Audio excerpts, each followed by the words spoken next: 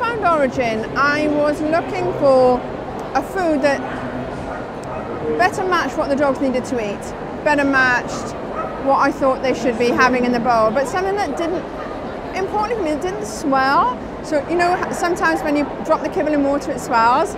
I just wanted something that was a bit more appropriate to what they would be having if they were having lots of fresh meat, fresh fruit and vegetables, but I couldn't find it anywhere in the UK, and I found this food being sold in Germany. And at that time it was 70% meats, 30% fruit and veg, and I started to feed it to my dogs. The difference was incredible, and they just loved the food.